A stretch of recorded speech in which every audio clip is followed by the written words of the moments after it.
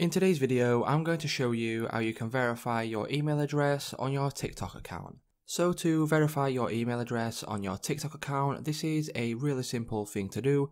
So the first thing you will need to do is open up your TikTok app. Once you open up your TikTok app, you can now go to your profile, which is in the bottom right hand corner of your screen. Once you click on your profile, you can now click on the three lines in the top right hand corner.